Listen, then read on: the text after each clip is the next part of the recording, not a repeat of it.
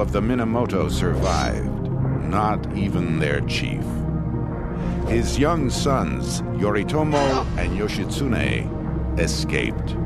They swore to take up the sword and avenge their father. They would follow the path of honor or death, the way of the samurai.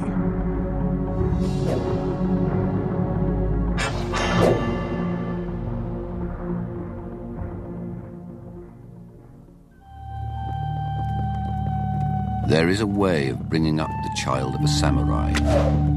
From the time of infancy, one should encourage bravery. If a person is affected by cowardice as a child, it remains a lifetime scar.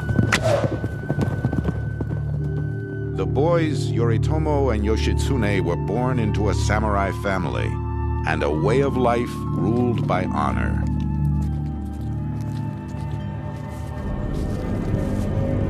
For the boys, the shame of living under the same sky as the man who killed their father was too much to bear. They were bound to seek vengeance. They would follow Bushido, the way of the warrior. The samurai were a class apart, professional warriors, born to fight. The very word means to serve. A samurai placed himself in the care of a lord. In return, the warrior pledged to his master his life. Obeying orders without pause, he would know no other life than to train and fight for the leader of his clan. Being a retainer is nothing other than being a supporter of one's lord, entrusting matters of good and evil to him, and renouncing self-interest. Only 6% of the Japanese were samurai, and they intermarried to maintain their privileged stock. Over the centuries, from bands of landowning warriors scattered across Japan, the clans of samurai evolved. Yoritomo and Yoshitsune were born into the powerful clan of the Minamoto. By the 12th century, many clans had become great armies and mortal rivals. Japan was at ceaseless war with itself.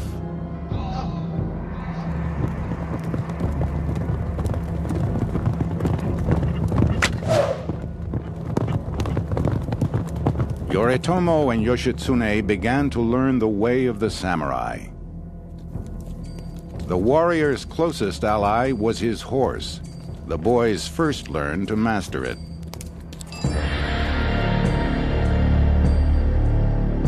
Once they rode with confidence, the younger Yoshitsune was placed in the care of a master who taught him archery.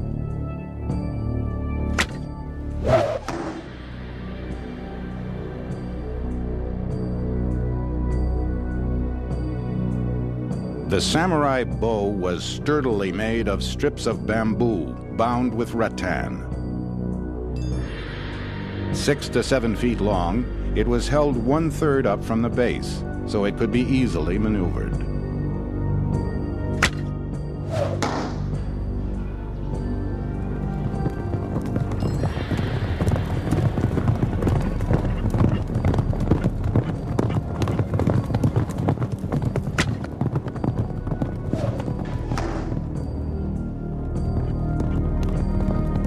Yoshitsune marveled as his elder brother and the other young samurai combined the skills they had learned.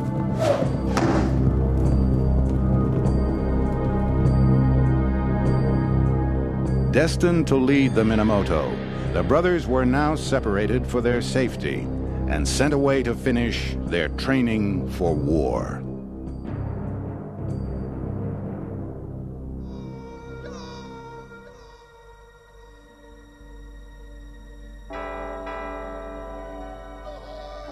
Samurai were trained in the arts of sojutsu and naginata, the long spear and the halberd.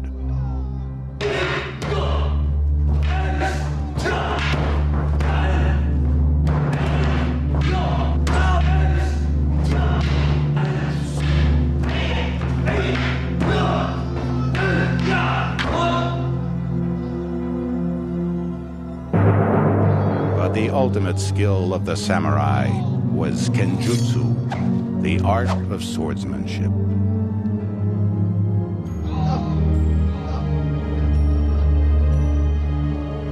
The samurai valued his sword above all else, so much that in time it became the symbol of his soul.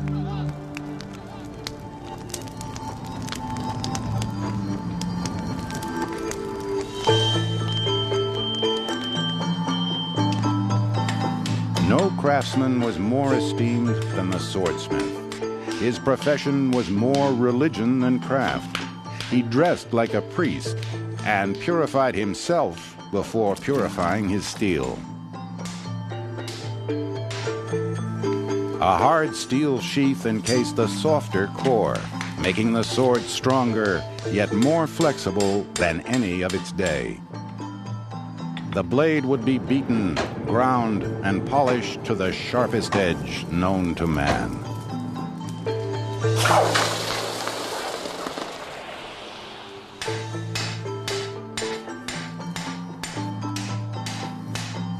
Every swing of the sledge, every plunge into water, every friction on the grindstone was a religious act.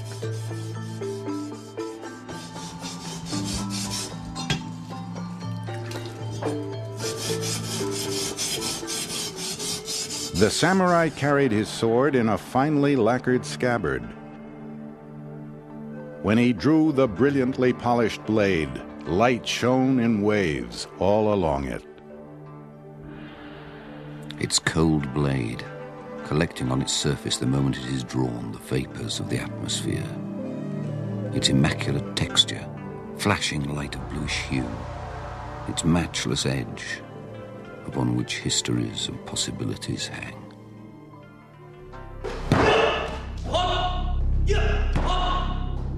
It was made to kill a man with one blow. Then, with a flick of the wrist, the warrior would shake off the blood of his enemy. The young samurai would learn where a man was weakest. A cut to the side of the throat would sever the jugular and kill within 3 or 4 seconds. A slash to the wrists, kidneys, or armpit, a little longer.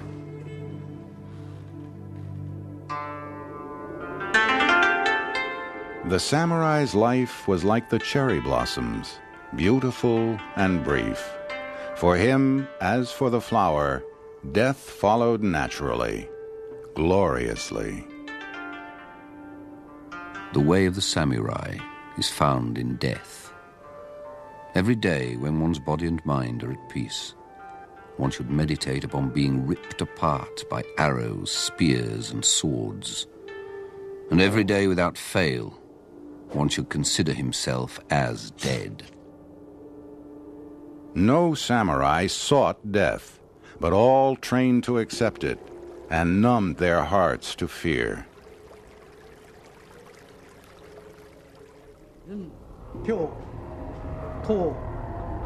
Before battle, the samurai prayed. Through the secret rituals of Buddhism, he entered a state of divine strength.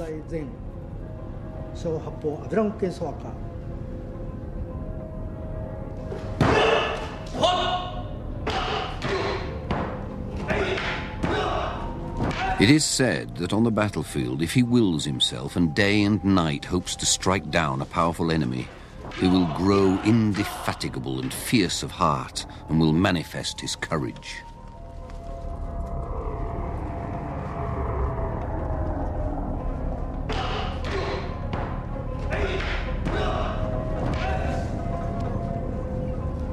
Yoshitsune's page dressed him for battle. His elegant armor was strong yet light, made of overlapping strips of iron, lacquered for protection against rain, and bound with bright silken cords so he could move freely. He wore iron shin guards and arm guards, and bearskin boots. His head was protected by an iron-plated helmet bearing an elaborate neck guard. For nearly 2 decades, Yoshitsune had trained for the chance to avenge his father. Now, once again, the Taira and the Minamoto would clash. Both sides followed the strict rituals of samurai warfare. The riders charged by turns and vied to announce their names. Their shouts and yells awoke echoes in the mountains. I am Kajiwara Heizo, a Minamoto warrior worth 1,000 men. If anyone here considers himself my equal, let him kill me and display my head to his chief.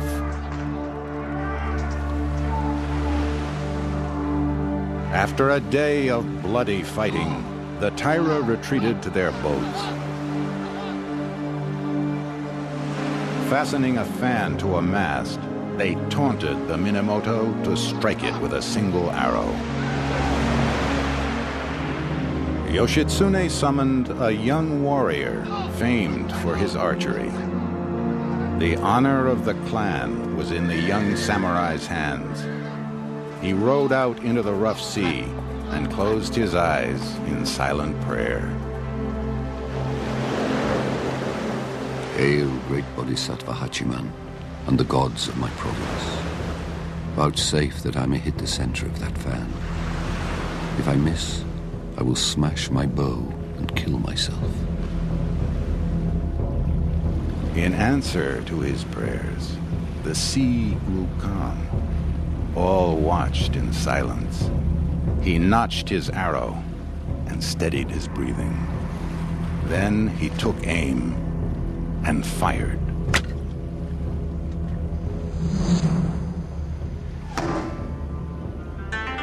The arrow flew straight to the fan, thudded into it, and cut it loose.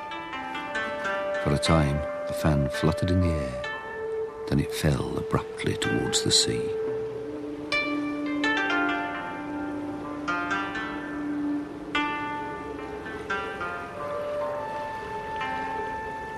As it floated on the waves, the skill of the samurai was honored by loud cheers from both armies.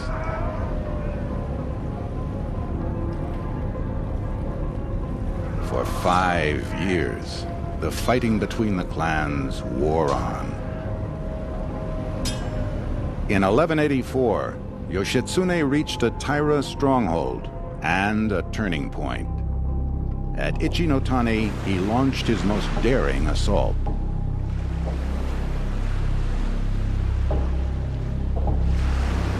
Dominating the shoreline, backed by a treacherous cliff, the fortress was thought invincible. With a handful of trusted men, Yoshitsune rode up to the outcrop overlooking the castle.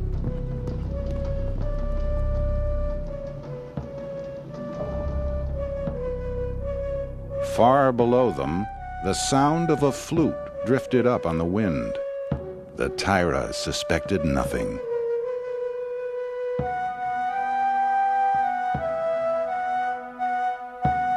Some listened to the music, a passion of this cultured clan.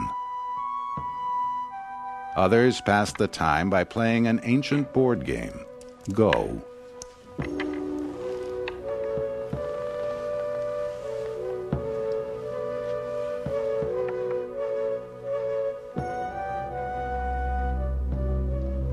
From his vantage, Yoshitsune decided to test the precipitous route by sending riderless horses down the cliff.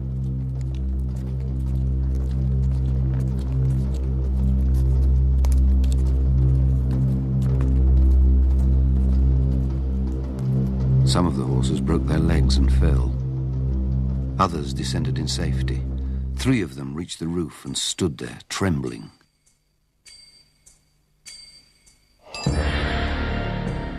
Where horses alone could go, Yoshitsune decided, so could riders. Now the renowned horsemanship of his men would be put to the test. He galloped forward at the head of 30 horsemen, and all the others followed, descending a slope so steep that the rear riders' stirrups touched the front riders' helmets.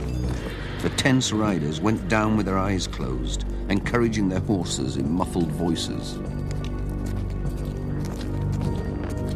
Yoshitsune signaled his warriors down by the shore, the wealthy mounted on horseback, the others on foot. They launched their attack.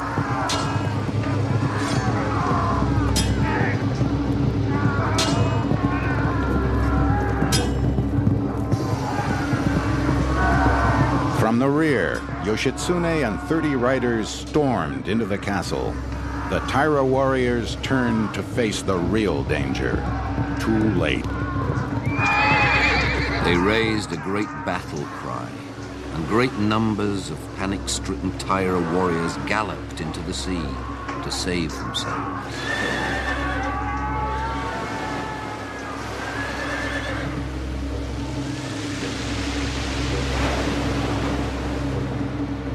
A Minamoto warrior by the name of Nozone gave chase. He saw a lone rider splash into the sea. Nozone rode up alongside him, gripped with all his strength, crashed with him to the ground. He pushed aside his helmet to cut off his head. He was 16 years old, a boy. Just the age of Nozone's own son. Tucked into his belt was a flute. This was the boy who just hours before had played so sweetly. I would spare you, he said, holding back his tears. But there are Minamoto warriors everywhere.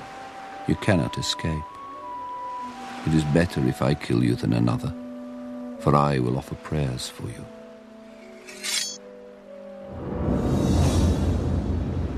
Tears pouring from his eyes, Nozone steeled himself and sliced off the boy's head with one clean blow.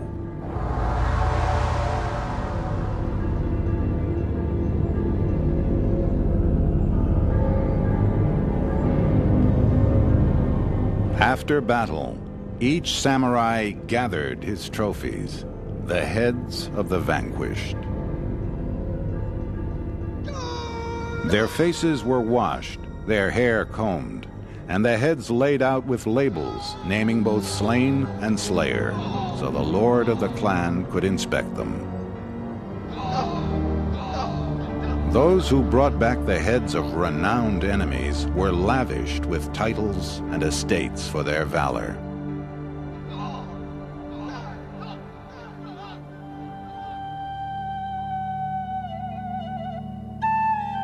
Months after the victory at Ichinotani, the Taira clan was finally crushed.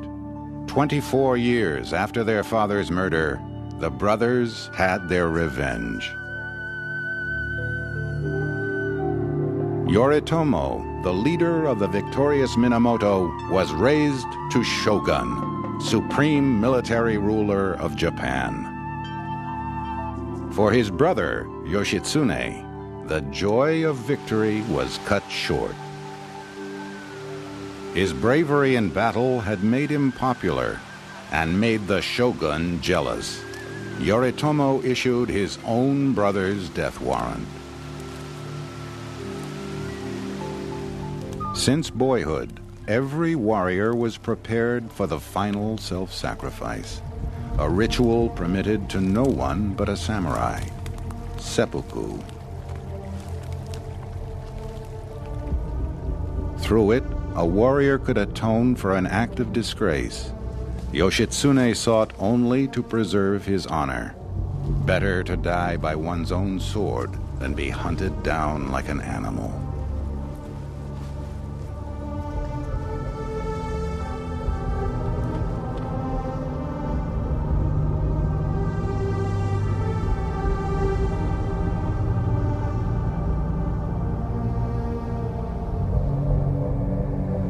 There is but one resolute path for the warrior to take.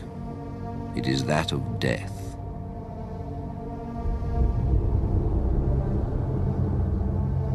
Yoshitsune's page brought him a last drink of sake. Then he presented him with a short sword, its blade wrapped in silk to soak up his blood.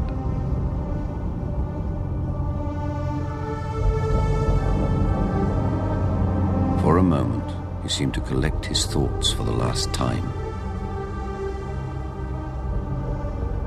And then, stabbing himself deeply below the waist on the left side, he drew the dirk slowly across to the right side, and turning it in the wound, gave a slight cut upwards. He never moved a muscle on his face. He uttered no sound.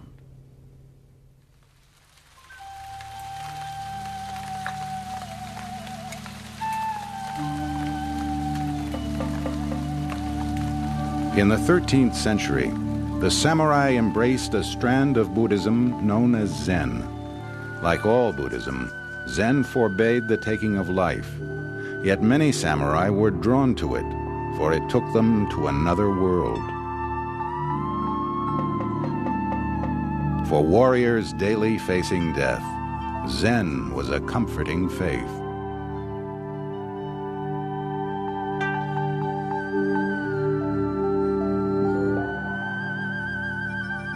Many samurai who survived into old age became Buddhist monks.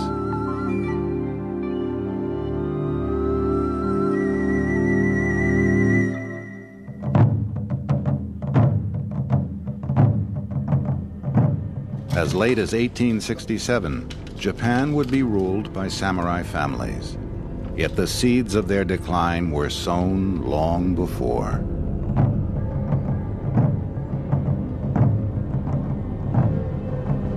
In the middle of the 16th century, Portuguese traders introduced the nemesis of the samurai: firearms. In 1575 at Nagashino Castle, the Takeda clan for the first time braved musket fire.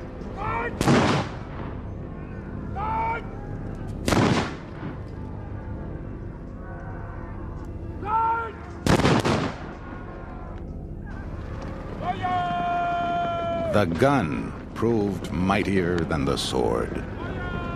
Thousands of samurai were slain. That day, the rituals of samurai warfare were shattered.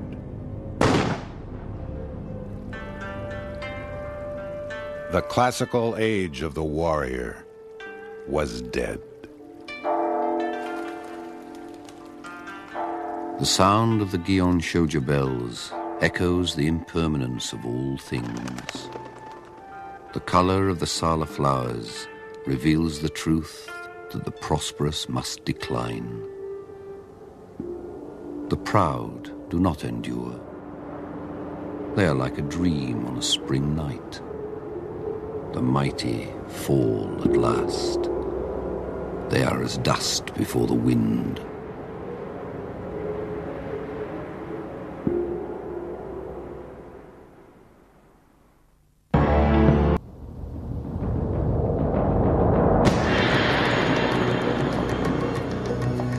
In ancient India, one creature was both a god and a weapon. For one king, these beasts were the shock troops of an army as organized as any before or since. Riding a juggernaut, these soldiers carved out one of the largest empires in history.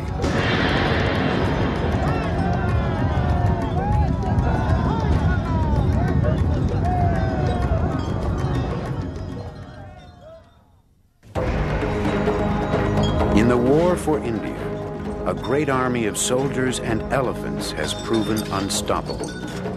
But in the year 260 BC, they faced their worst enemy, distance. Victory lies first in reaching the battlefield intact, a battle all its own. The outcome will decide the fate of a kingdom. After a century of conquest, the Mauryan Empire stretches across most of India. The new king, Ashoka, gazes from his balcony, master of all that he sees and much more beyond. But it's not enough. He wants the rest of India and summons his troops. Across the water from the capital, Pataliputra, a young archer answers the call to war.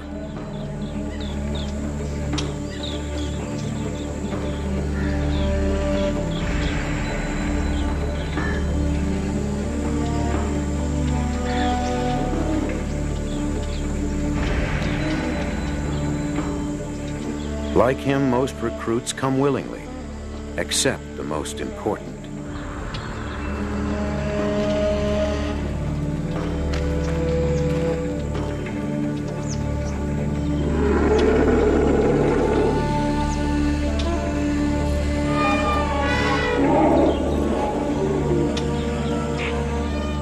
Required to stand at least 10 feet tall, they must have intelligence, loyalty, and hides like iron.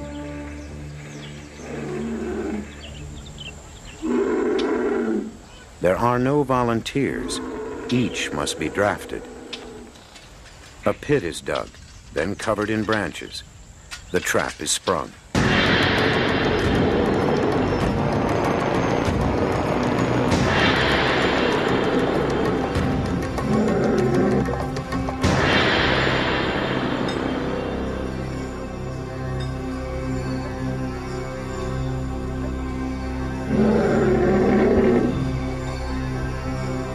In the battle that looms, hundreds of these beasts will decide the outcome.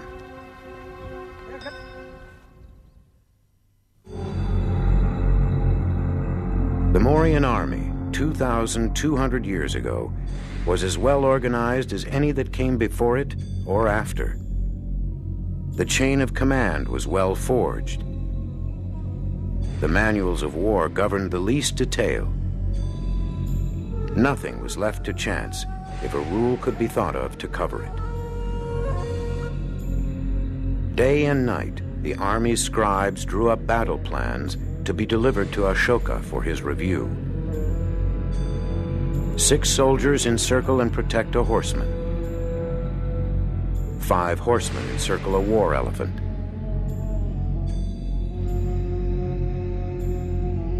Yet so disciplined is this army that when it charges as one.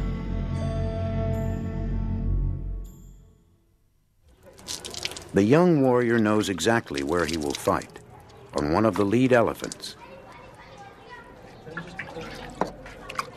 The thought fills him not with fear, but pride, just as the army was not a choice, but a birthright. Like his father and his father's father, he belongs to the Kshatriya, the warrior caste. They are born to fight.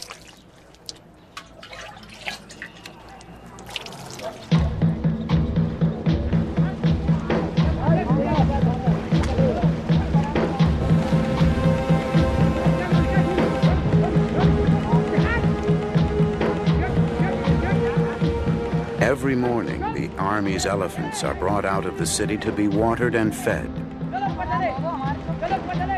Unlike the warrior, they weren't born to fight, but now have no choice.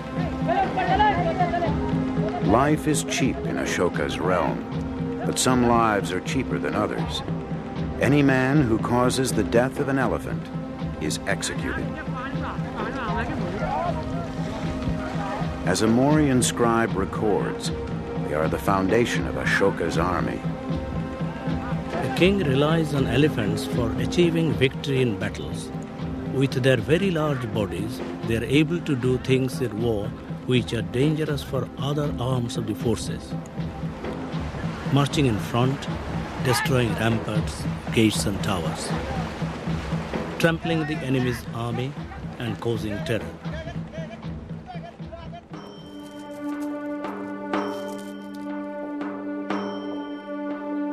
The young soldier is well paid for his skills, skills that are tapped only rarely.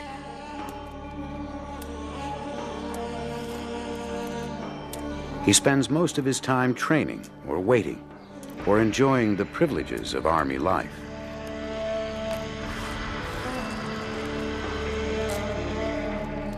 They have the greatest freedom and the most spirit. They practice military pursuits only. Their weapons are forged for them. When there is need to go to war, they go to war, but in times of peace, they make merry, and they receive so much pay from the community that they can easily support others from their salaries.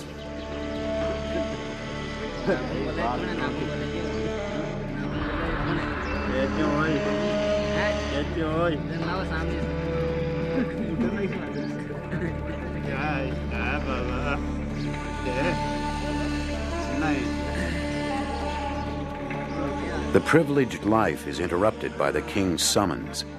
It's time for them to earn their keep.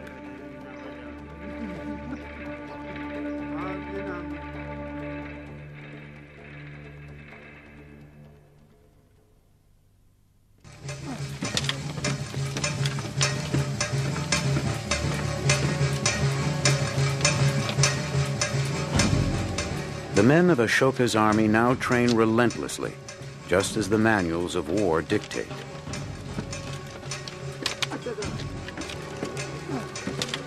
Infantry, cavalry, chariots, and elephants shall have their training outside the city every day at sunrise, except days of conjunction of the planets. The king shall take a personal interest in the training and make frequent inspections. On this day in 260 BC, the king has a special interest in the training. He has declared war on the rich kingdom of Kalinga. From its position on the Bay of Bengal, Kalinga controls the trade routes to southern India and beyond. It is also the last great obstacle to controlling India. Kalinga is defended by its own army, with its own elephants. For Ashoka, who owns 8,000, victory will be his only if he can get his men and beasts to Kalinga to fight. If he arrives with his army intact, victory is assured. Before leaving, Ashoka arms his soldiers to the teeth. Across the city, munitions factories pour out thousands of swords, shields, daggers, bows, and arrows.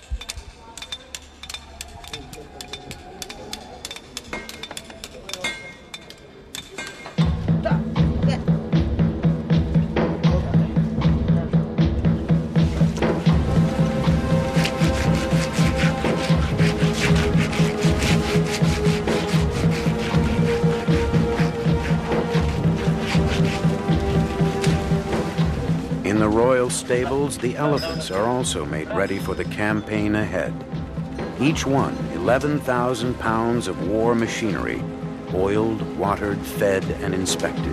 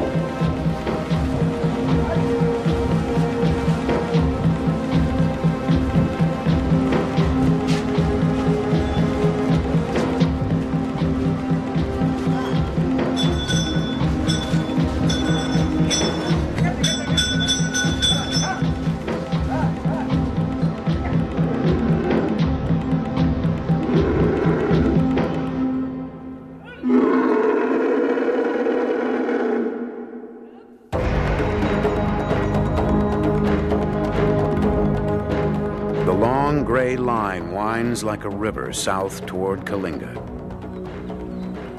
A general takes the lead, then the emperor himself, flanked by bodyguards.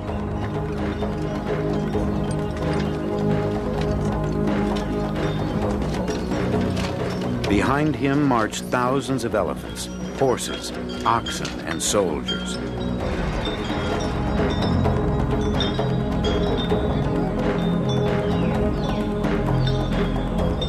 Then the part-time militia, craftsmen more skilled in carpentry or bakery than in soldiery.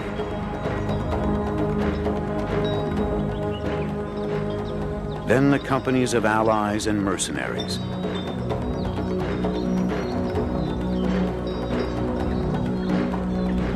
Behind them finally roll thousands of wagons loaded with equipment and food to keep this vast horde alive.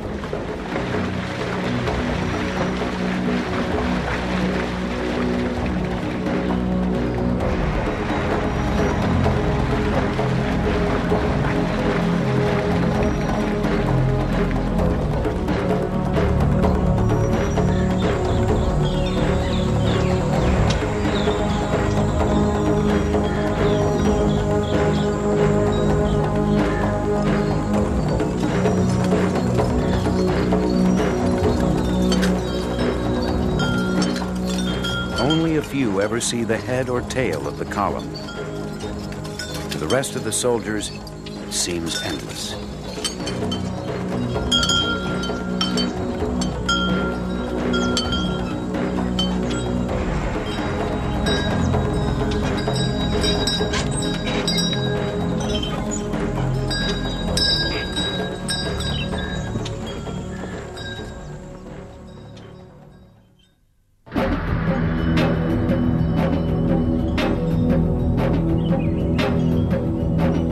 Ashoka's troops must cover 500 miles before they reach Kalinga.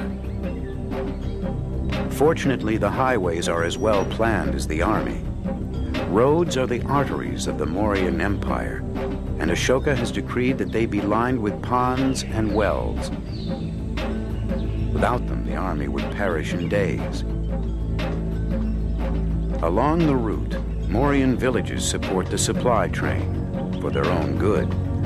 By feeding the soldiers, the villagers protect themselves from a common crime of the day, robbery by their own troops. The elephants are a bigger problem. Weighing 3 to 5 tons, they need 500 pounds of fodder a day. Again, Ashoka is prepared. Hundreds of tons of hay lie stockpiled along the route.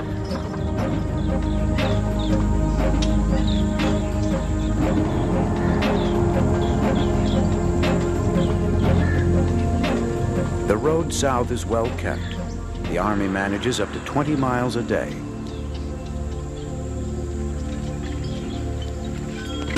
Yet at times, the terrain seems as great an enemy as the Kalinga. Engineers and laborers forge ahead, repairing boats, fords, and bridges.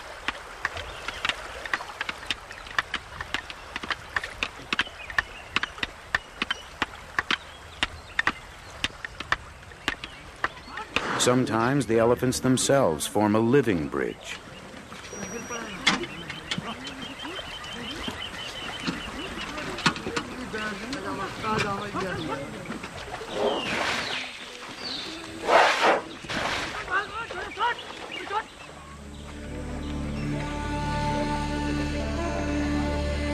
At the end of each day, warriors and beasts rest.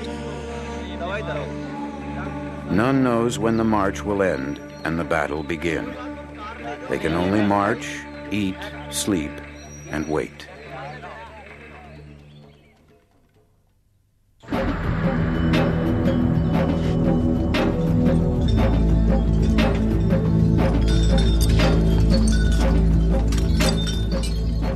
After weeks of marching, the Mauryan army enters the kingdom of Kalinga.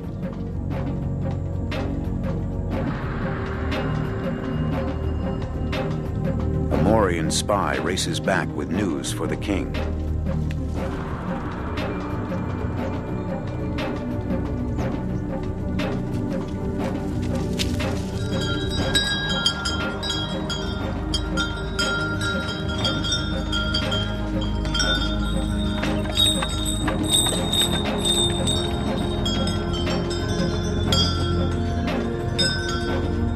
Unexpectedly, men and beasts are halted.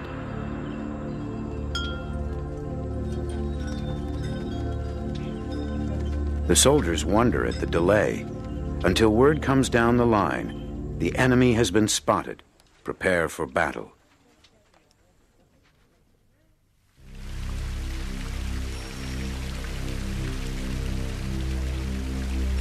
The Mauryan king, Ashoka, has already won the first battle, the Battle of Logistics. He has managed to march his army intact into enemy territory. Now comes the second round. Will his soldiers hold their positions? More important, will the elephants?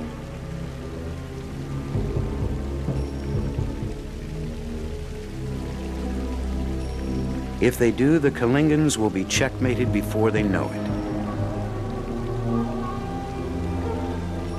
it. If not, it may be Ashoka who is cornered.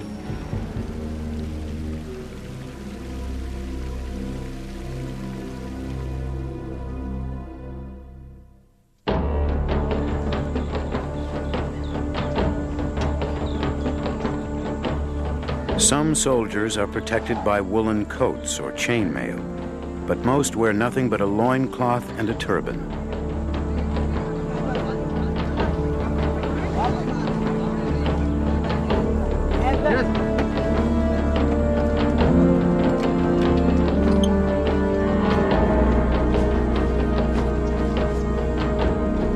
At the front line, Ashoka's elite, the archers, mount their transports.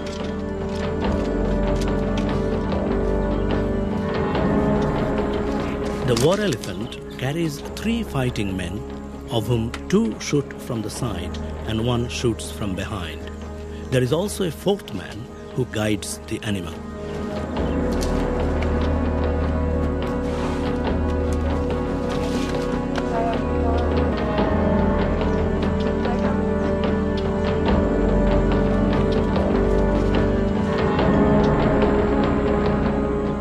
The heaviest elephants hold the front line. The smaller guard the rear.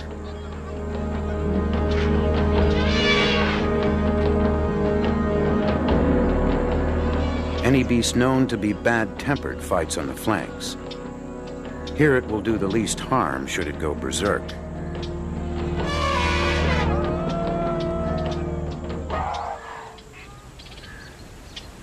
Everyone knows his place.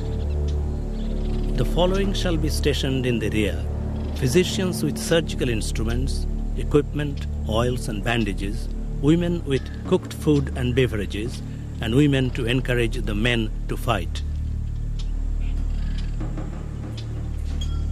Warriors go into battle certain of their own fate, if not the army's. If they must die today, they will reach heaven. Like distant thunder, the enemy are heard long before they appear. At a command, the Mauryan line advances. The best of the infantry fight in front, just behind the elephants. The second best at the rear. The poorest fighters are sandwiched in the middle, where they can't run away. All are ordered to shout the name Ashoka, both for courage and to identify friend from foe in the chaos of battle.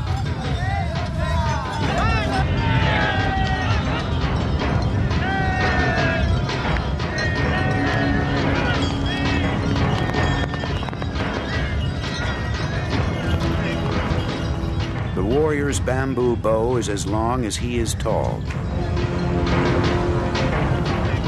From his vantage point, he fires. He tries to steady his aim, even as his platform surges beneath him, rolling over the enemy.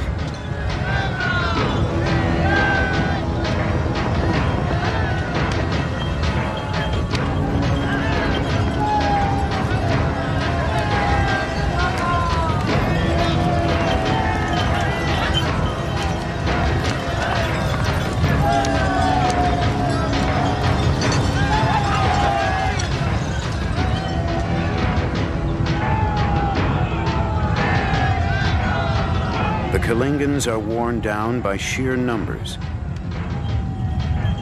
Against so many war elephants, the Kalingans are defenseless. Some are tossed in the air, others crushed underfoot. The rest panic and run. The Kalingan king is checkmated. Victory is Ashoka's. With its army beaten, all Kalinga soon surrenders.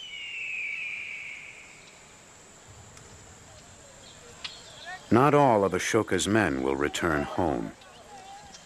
The dead are mourned by their comrades, even, it is noted, by the elephants.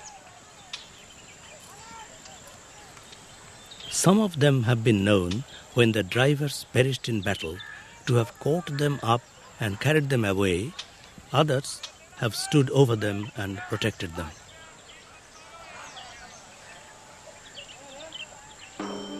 Emperor Ashoka is shocked at the bloodshed on both sides. Victorious, he can afford to turn to a way of peace, and thus assures himself a place in history as the first king to follow Buddhism.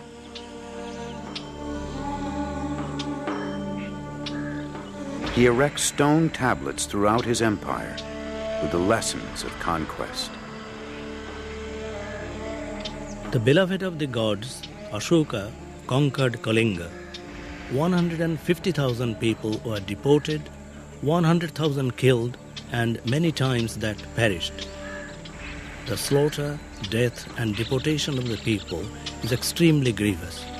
The beloved of the gods wishes that all beings should be unharmed, self-controlled, calm in mind, and gentle. India had grown to a size it had never known and wouldn't know again for 2,000 years.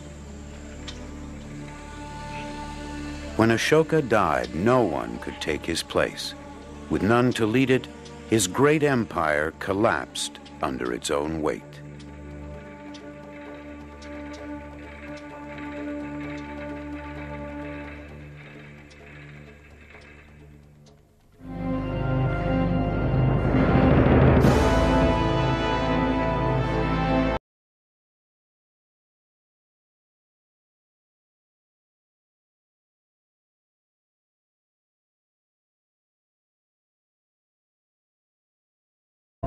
They were bound to seek vengeance. They would follow Bushido, the way of the warrior. The samurai were a class apart, professional warriors, born to fight. The very word means to serve. A samurai placed himself in the care of a lord. In return, the warrior pledged to his master his life. Obeying orders without pause, he would know no other life than to train and fight for the leader of his clan. Being a retainer is nothing other than being a supporter of one's lord, entrusting matters of good and evil to him, and renouncing self-interest. Only 6% of the Japanese were samurai, and they intermarried to maintain their privileged stock. Over the centuries, from bands of landowning warriors scattered across Japan, the clans of samurai evolved.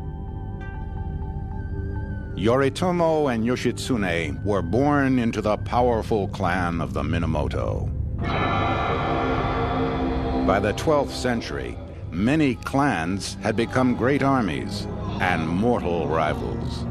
Japan was at ceaseless war with itself.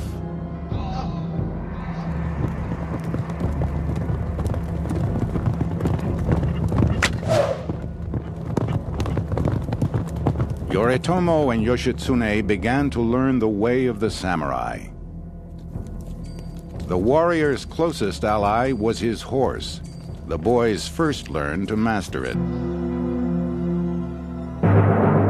But the ultimate skill of the samurai was kenjutsu, the art of swordsmanship.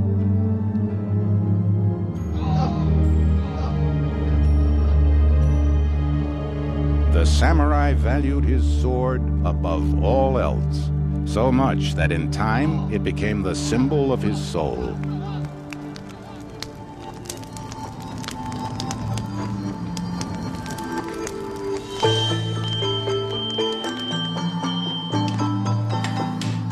craftsman was more esteemed than the swordsmith. His profession was more religion than craft. He dressed like a priest and purified himself before purifying his steel. A hard steel sheath encased the softer core, making the sword stronger, yet more flexible than any of its day. The blade would be beaten, ground, and polished to the sharpest edge known to man.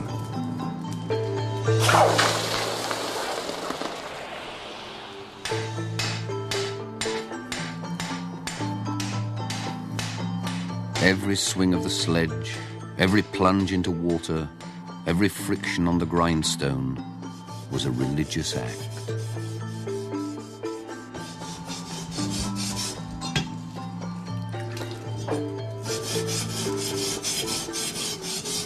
The samurai carried his sword in a finely lacquered scabbard.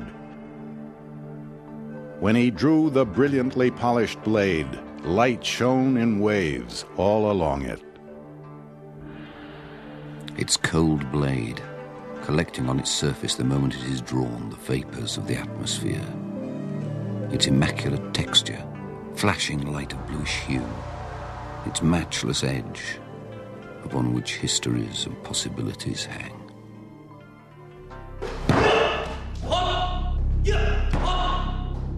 It was made to kill a man with one blow. Then, with a flick of the wrist, the warrior would shake off the blood of his enemy. The young samurai would learn where a man was weakest.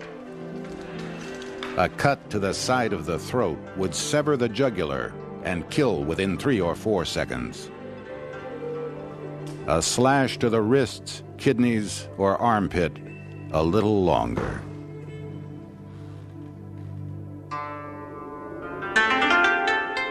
The samurai's life was like the cherry blossoms, beautiful and brief. For him, as for the flower, death followed naturally, gloriously. The way of the samurai is found in death. Every day, when one's body and mind are at peace, one should meditate upon being ripped apart by arrows, spears, and swords. And every day, without fail, one should consider himself as dead. No samurai sought death, but all trained to accept it and numbed their hearts to fear.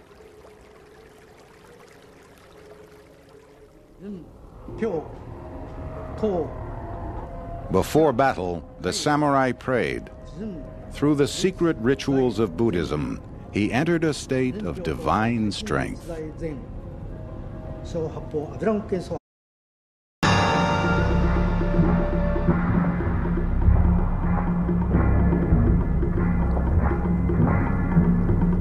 In the year 1160, Japan's 2 greatest clans fought a war of annihilation.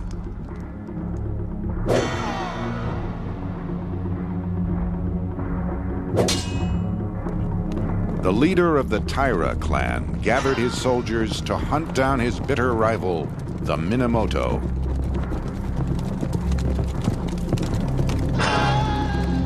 Few of the Minamoto survived, not even their chief.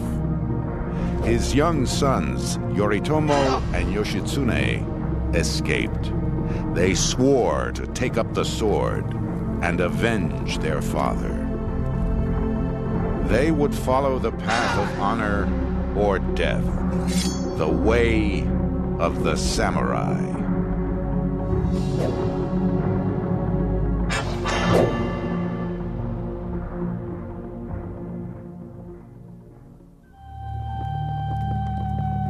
There is a way of bringing up the child of a samurai. From the time of infancy, one should encourage bravery. If a person is affected by cowardice, as a child, it remains a lifetime scar. The boys Yoritomo and Yoshitsune were born into a samurai family and a way of life ruled by honor.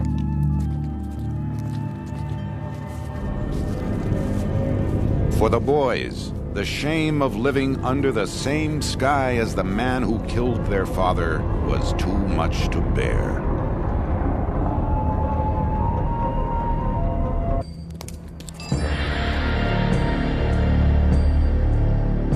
Once they rode with confidence, the younger Yoshitsune was placed in the care of a master who taught him archery.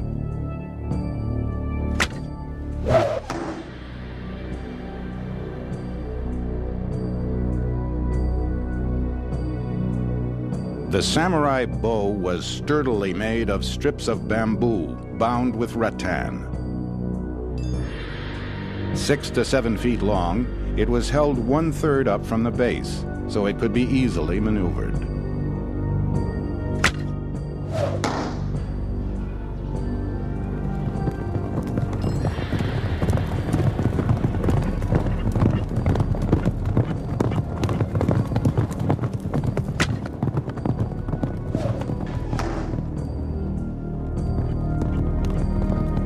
Yoshitsune marveled as his elder brother and the other young samurai combined the skills they had learned.